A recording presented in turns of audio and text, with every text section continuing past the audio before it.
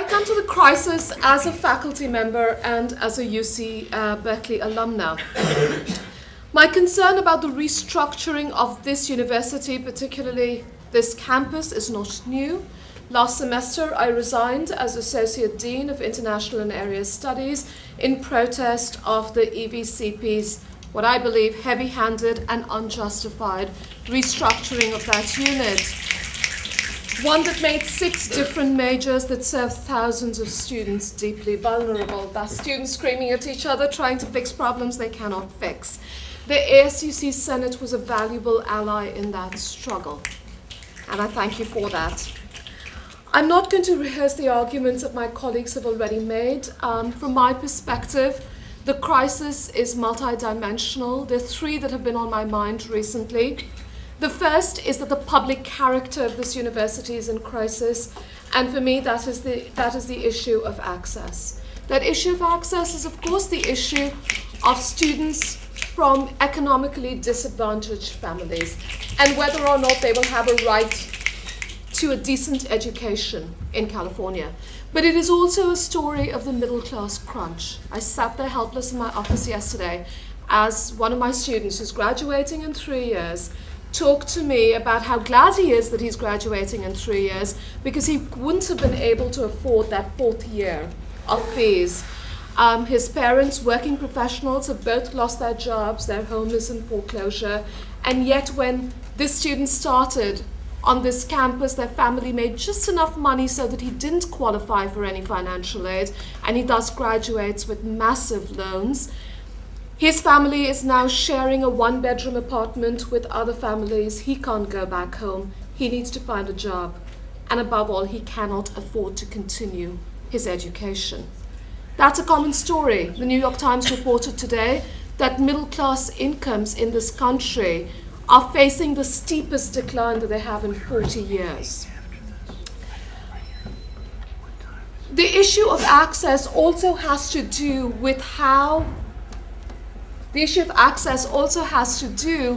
with students who come from families of wealth and political privilege. I think there's a great mingling that happens on this campus. It's in places such as this that the socio-economic and political hierarchies of a state like California are reworked. That for me is the California dream, to use a cliche. The second crisis, for lack of a better term, is what I've been calling a differentiated education. And some of you may have a better term for it. By that I mean a proliferation of differential fees that are being levied by different departments and colleges on this campus. My own college just voted to levy a $6,000 professional fee on all master's students.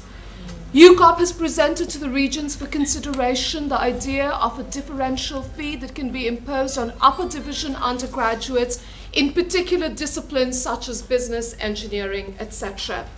Are those students who are going to pay those differential fees going to get a better education? I don't know. And if they do get a better education, why wouldn't others?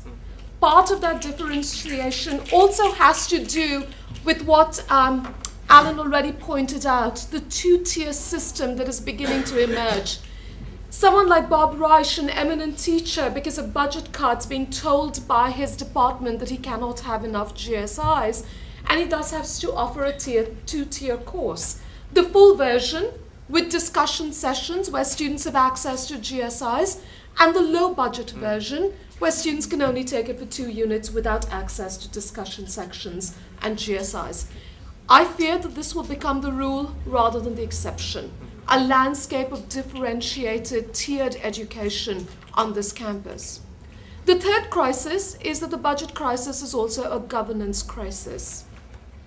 This became clear to me last semester when EVCP Breslauer was unable to explain his budget decision to abolish the IAS deanship. As far as I was concerned, he did not show us the math. And it wasn't good enough for us to be consulted, but to not really be heard. Quite frankly, that era of consultation has to come to a close. We need something else. So going forward, we not only need to think about new financial models, we also need to think about new governance models. I'm not ready to write off the academic senate as yet, but it is clear that in a state of emergency, we have to think about the power that our bodies of governance may or may not have. Alan pointed out that the non-Senate faculty who do quite a bit of undergraduate teaching on this campus are not even represented in these systems of shared governance. And where do students stand? How do you get to be at the table? And I think that issue of governance is going to be crucial. Because for me, the crisis is not just about the cuts, it's about how the cuts are being implemented. The crisis is about those who have designated themselves, I hate to borrow a term from a previous political regime, the deciders. How do we move forward in that system? You can think of yourselves only as consumers of your education, and if that's it, that's great. But then make sure that you get what you are paying for, because your education will be the most important thing you pay for. But if you're something more, if you are stakeholders and shareholders, then you will also have to think about the systems of governance on this campus and in the UC system that give all of you legitimacy, voice, and a seat at the table. So there's work to be done, and that work is not going to happen in a single day of walkouts. It's not going to happen through teach-ins. It will require stamina for the long road ahead. With that in mind, September 24th is a start. The compelling resolution passed this weekend by the UC Student Association gave me great hope. What a lovely thing to wake up to on a Sunday morning. And it gave me hope because its main message was solidarity. And so I believe that the two guiding themes for September 24th are action and solidarity. Action, because we have to make visible the crisis of the UC system. And it is action, as you know, to address three important themes: a call for an end to rising fees, the protection of the lowest paid workers in our community, and an end to emergency powers. But solidarity is crucial because we have to do this together. Students, staff, Senate faculty, non-Senate faculty. We have to do this across the UC campuses. Some of you may know this, but I can't remember another time when the system-wide UC Student Association came together and called for a resolution for a walkout. That is unprecedented, as Catherine mentioned. I think we're also going to have to learn ultimately how to work with the community college systems and the CSU system. So on September 23rd, on Wednesday evening, there will be a teach-in. You will hear about it.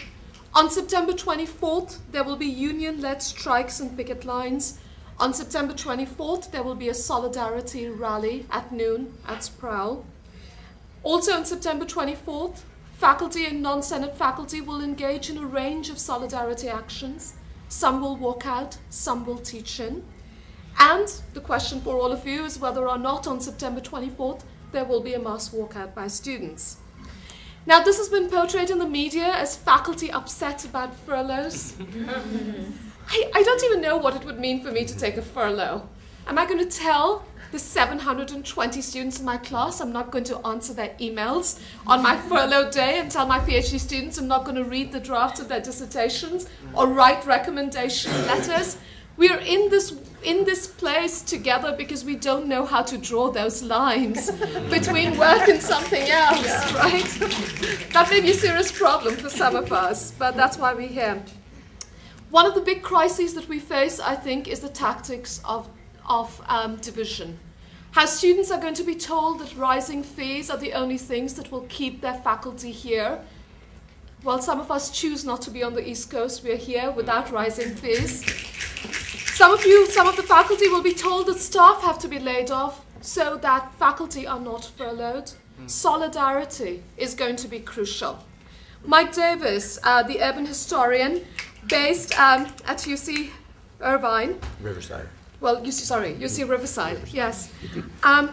Mike, in a recent email, talked about how the first-class passengers are now in the same frigid waters as second-class and third-class passengers.